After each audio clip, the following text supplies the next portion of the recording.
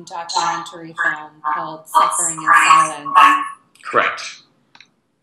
Tell us a little bit about the film, what it was like to make that film, and what you've been doing with it. The idea for making a film, actually, I was already my last year in college, and one of the things that some of the guys on my floor were extremely talented with filmmaking, and so we made some fun YouTube films here and there. And one of the ones that we all sat down and said, hey, let's make a serious documentary at some point. So I had graduated. And I had kind of been pondering this idea now for a couple of years, but I just had never said anything to anyone. So it's kind of just been in my head. So I kind of reached out to them. I said, hey, I want to make a documentary about rape culture. And I said it's the easiest one for me to make because I have a lot of connections already. So it's the easiest one for us to kind of jump into because I don't need a lot of pull. I already have, therapists. I know victims. I know professionals that I can get my hands on and use for this film compared to trying to reach out for people.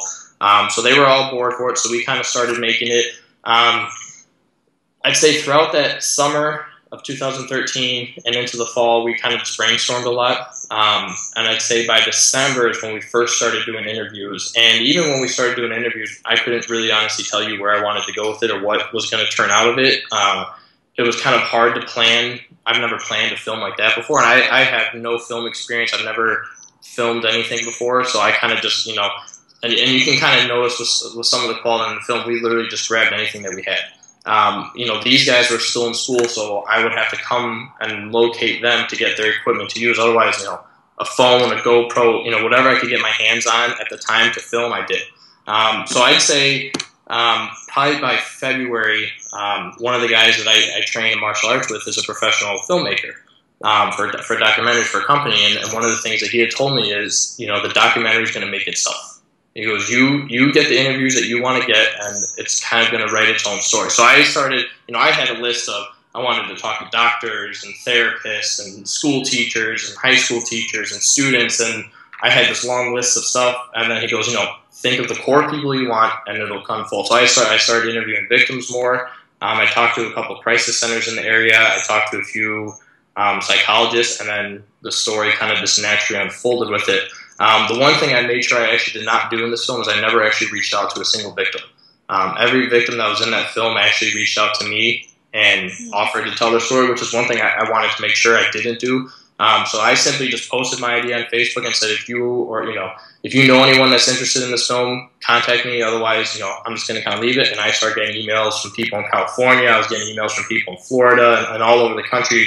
But because of my new job and everything, I couldn't get up and leave. So there were a lot of victims who were looking. There was a lot of victims that started reaching out to me. Yes, and I did a few Skype interviews with them. I drove to Missouri, to Iowa, to Ohio, all over the Midwest, kind of just gathering what I could, and then kind of just picked and choose which ones fit kind of a similar theme of what I was going for, and that's when I kind of started making it. So, putting it together, it was a tough thing to do. One, without, the skill.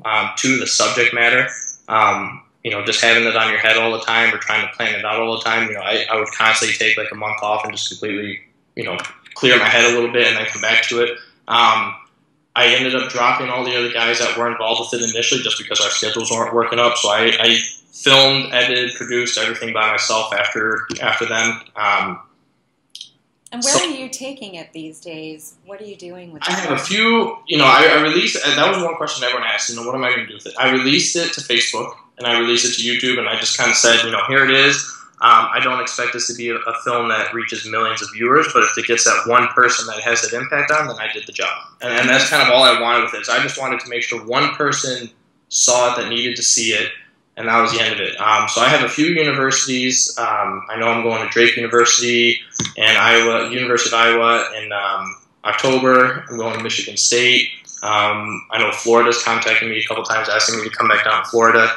So it's a few places, but every little bit helps. One of the issues I had when I was finishing up is how am I going to get the word out? Because this isn't a topic that people want to watch, right.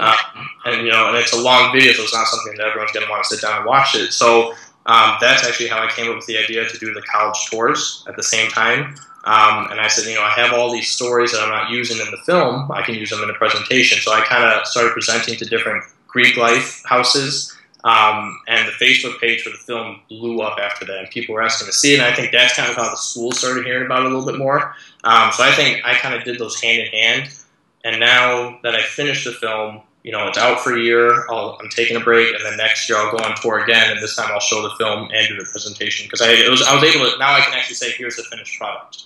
And what was the response at different fraternities and sororities? Because there's a lot of talk about that dynamic and parties and alcohol and the Greek system. No, it was not a response that I think a lot of people expected. I think out of every house I went to, the most common thing is that's not what we were expecting in a good way. I think they were more anticipating me to come in and read off statistics and read off facts and talk about, here's what we need to do on college campuses and here's what schools are doing wrong. And I didn't do any of that. I came in and I said, you know what, here's an 11-year-old girl that I had as a student that was raped. Here's a friend of mine that was raped. Here's a girl that I talked to in the film that was raped. And I literally would just sit there and tell them their stories. And then you would just kind of see, you see people in the audience start holding their stomachs. I had a lot of people walk out in tears, either because it happened to them or someone they knew.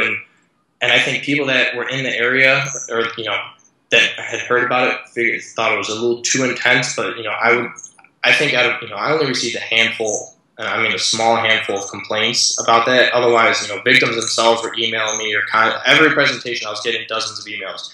Thank you for saying this. I left your presentation, but it needed to be said, and I'm glad everyone else heard about it. And I think once I started seeing that, it's one thing if you're in a sorority fraternity and you're hearing me talking about this, and you're like, okay, yeah, I've heard this before. Okay, it happens to people. But then you see 2 or 3 of your brothers or sisters walk out of the room because of it. Right. Now it's like, oh, this happened to someone close to me, and that kind of hits a little bit more. So I think that's kind of what I shifted my presentation to, is I wanted a hard presentation to sit through. And I wanted that when you're done with it, I want you to feel sick, and I want you to feel like I need to do something about it. Yeah. I don't think anyone has the answer to fix any of this right now. Otherwise it'd be fixed. So I think getting that emotional impact of we need to do something. I think a lot more schools have now started stepping up, taking the campaigns and all the different campaigns that are running right now. I think this presentation kind of goes hand in hand with those, but just in a more roundabout way. Especially with my profession as a self-defense instructor, I kind of get the end result. So I see the victims at their absolute end, and I see them break down every time we have to relive, in a sense, their attack. And I think telling people those stories, that kind of really hits it on a different level. And that's kind of what the film does as well. It's not a statistic film. It's here's some victims, listen to their story, and at the end of it, see how you feel type thing. Right. Well, I think one of the things that is most striking and perhaps will have a great impact about what you're doing is the fact that you're a young man who is standing up and talking about the issue of rape and sexual assault and sexual violence, and who seems to really have a sense of the trauma, and who really wants to take action to do something.